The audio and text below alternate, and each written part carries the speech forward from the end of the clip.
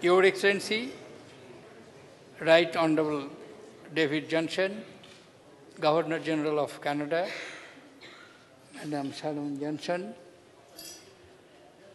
Sri Muhammad Hamid Ansari, Vice President of India, Dr. Manmohan Singh, Prime Minister of India, Excellencies, distinguished guests, ladies and gentlemen. I am delighted to welcome Your Excellency and the eminent members of your delegation. Your state visit to India, the first such bilateral engagement in more than a decade and a half, is taking place at an important juncture.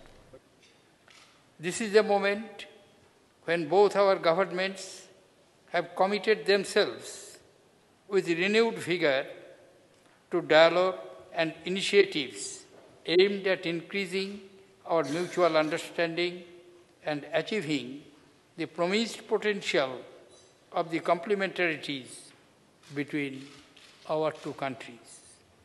Indeed, your visit reflects the transformation that has taken place in the India-Canada relationship. Our friendship dates back to the early days of India's independence. Pandit Nehru, our first Prime Minister, had visited Canada in 1949 and had been profoundly touched by the warmth of the Canadian leadership and people. He and Prime Minister Pearson developed a close rapport. They were together credited for their key role in achieving the Korean armistice signed in July 1953 and in diffusing the Suez Canal crisis in 1956. These are just two instances of their numerous joint efforts and outstanding contribution for world peace. Your Excellency, although Canada and India are separated by continents and the oceans, we are bound by shared values, our political and legal traditions, and our deep commitment to democracy, pluralism, individual liberties, and the rule of law. We both celebrate our secular traditions and the diversity of our peoples. These are indeed the firm underpinning of a very rewarding partnership. We are today engaged in strategic dialogue to leverage the synergy that exists between our economies in many sectors. We are focusing on such areas of interest to both our governments and our people.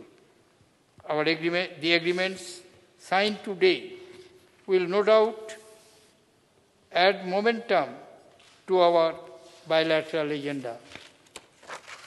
In the field of energy, particularly, we look forward to our work together in the peaceful uses of nuclear energy and efficient utilization of hydrocarbons and renewables. Canada is a major producer of food and a pioneer in agri-processing, has for many years been a key source of India's requirement of pulses. As India pursues her goals of food security and the strengthening of our agriculture sector, we look forward to our cooperation in this field, including the production of fertilizers.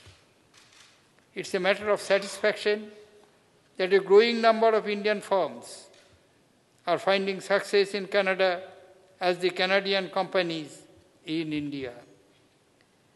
Our CEO's Forum will play an important part in expanding our economic ties. We welcome Canadian investors and are keen to work with Canadian partners, especially in the development of infrastructure and upgrading skills and technology in India. I am confident that they will find it worthwhile. One of our major strengths is the ease with which our students, scientists and institutes of higher education have been able to work together in research and development. Our general strategy should be to facilitate and enhance the partnership between our universities. They can build on our considerable experience in academic and scientific collaboration. Your Excellency, India and Canada have both weathered the recent global economic downturn through fiscal discipline and timely policy measures. We have set an example and contributed to constructive deliberations in international economic institutions on stabilizing the situation. As two nations committed to peace and progress in all parts of the world, I am confident that we will continue to closely interact with each other in our endeavors for this common objective in the United Nations and other international fora. Our many linkages have fruitfully evolved over the years.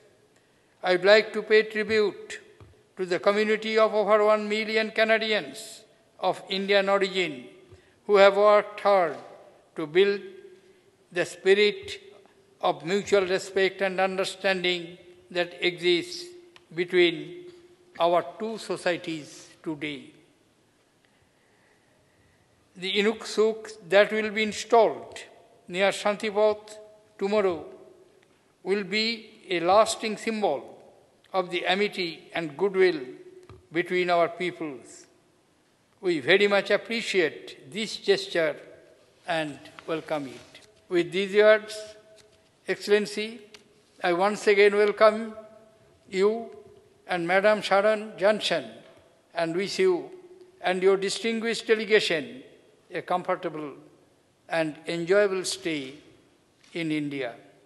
Excellencies, ladies and gentlemen, may I request you to join me in raising toast to the good health of His Excellency, the Right Honourable David Johnston and Madam Sharon Johnston, to the continued progress and prosperity of the Canadian people and to closer friendship and cooperation between India and Canada.